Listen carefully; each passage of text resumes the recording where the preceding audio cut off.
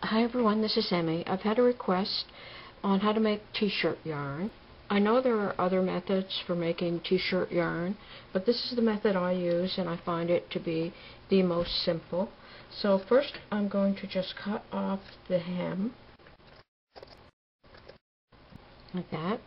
And now I'm just going to start anywhere at all, and I'm just going to start on an angle like this. And now I'm just going to cut around and around, trying to maintain approximately the same width here. And I'm just going to go around and around and around until I have cut up all of the t-shirt.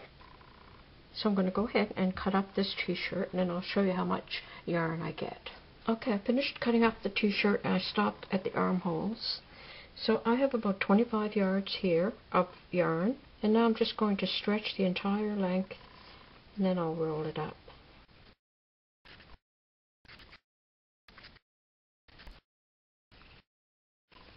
And there you have a ball of t-shirt yarn. Now you can use this for all sorts of crafts. You could make soles for slippers, or hot pot pads, or pot holders, baskets, stool covers, mats, wherever you'd need a chunky yarn. There you go. I hope you enjoyed watching this video on how to make your own t-shirt yarn. And in my next video, I'm going to show you how to make a hot pot pad.